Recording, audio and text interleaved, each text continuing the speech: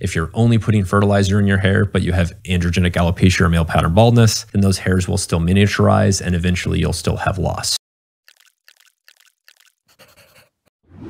I get a lot of questions about drugs to offset hair loss. Most of those drugs are going to operate through the DHT system, the dihydrotestosterone system, for the reasons we talked about before, DHT receptors being on the scalp and causing beard growth on the face. Is it the case that a number of people taking things like Propecia and other things to block the DHT or disrupt the DHT pathway are going to experience diminished sex drive, diminished, kind of motivation and general vigor? And if so, are there alternatives like topical DHT antagonists that they might use if they want to keep their hair but not have those negative effects? The way that I think about hair loss is you have your fertilizers, and also known as growth agonist, and then you have your anti-androgens. Whether they're systemic or topical, there's both, but that's the general layman's way to think about hair loss. If you're only putting fertilizer in your hair, but you have androgenic alopecia or male pattern baldness, then those hairs will still miniaturize and eventually you'll still have loss. By the way, it's difficult to tell if miniaturization is happening unless you have a magnifying glass. You're talking about miniaturization of the hair follicle. Correct. Right? Okay. Yep. So what can reverse that miniaturization? Each individual has, again, we mentioned the androgen receptor. Males only have one androgen receptor gene. It's on their X chromosome. So depending on how sensitive that androgen receptor is, and depending on the density of the receptors in the hair follicle, you can have a arbitrary threshold, and you don't know what this threshold is until you start to have miniaturization and loss of hair. But over the threshold, the follicle will die and eventually the stem cell will leave. But under the threshold, you're okay. Every androgen binds to the same androgen receptor. So there is nothing special about DHT. DHT is just a stronger androgen. So the higher your SHBG, things that increase SHBG are beneficial for hair loss prevention because you have less binding of that receptor. So if you think about hair loss, specifically androgenic or male pattern baldness in the terms of that androgen receptor and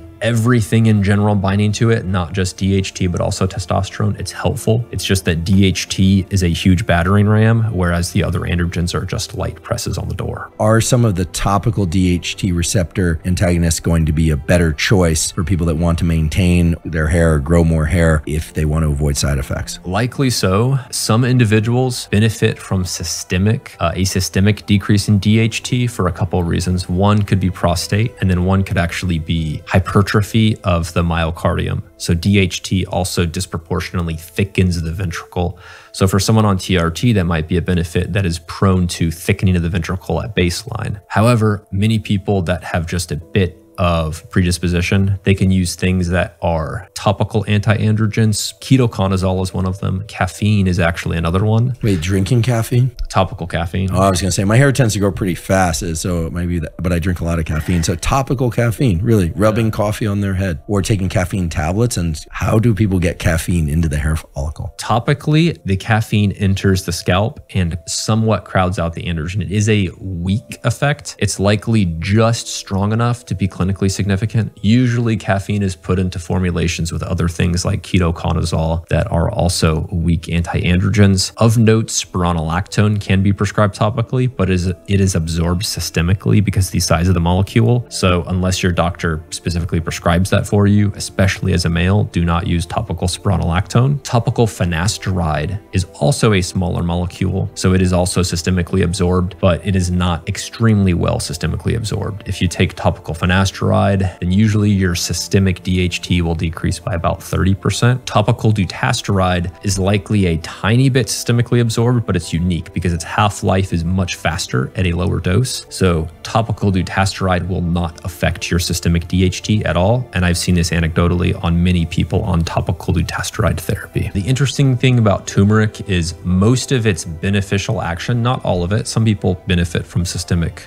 turmeric, and some people that can tolerate it well, it's actually great for the prostate. I'll quickly mention a few other things. One, saw palmetto is also a 5-alpha reductase inhibitor, but only a couple of the isoenzymes. There's 3 main isoenzymes, and a lot of the problem is that you're inhibiting a couple of the isoenzymes, but not the other one. Finasteride inhibits 1 and 2. Dutasteride actually inhibits all 3. And finasteride inhibits the isoenzyme that is in genital skin, but not not in the skin throughout the rest of your body. So a lot of the side effects of finasteride, which is loss of sensation and loss of erectile function, have to do with the disconcordance between the sensitivity of the genital skin and the skin. There is mythology out there that creatine can increase hair loss. There's at least one study showing that creatine can increase DHT, dihydrotestosterone, and DHT is one of the primary hormones that can promote male pattern baldness. So the question therefore is, does creatine supplementation increase the rate of hair loss? Theoretically it can, but hair loss is not a reason to avoid taking creatine. Think of it as just bringing you to what you are naturally inclined to have. If your conversion of testosterone to DHT is already high, then often creatine does not affect this. It just kind of resets your balance between testosterone being aromatized to estrogen or being 5-alpha reduced DHT. So it's not going to speed up hair loss more than just naturally being a male does. And is it true that if your mother's father was bald, that you will be bald in the same pattern, and if that he wasn't, you won't? That is a decent correlation. Part of the proposed mechanism of this, well, there's several genes, and you can actually test your genes for hair loss. You do get a decent amount of them from your mother. The unique thing you get from your mother, that she got one of the copies from her father, is your X chromosome. And the androgen receptor gene is on your X chromosome. So all men got their androgen receptor gene from their mother. It's on their X chromosome, not on the Y chromosome. Correct. Interesting.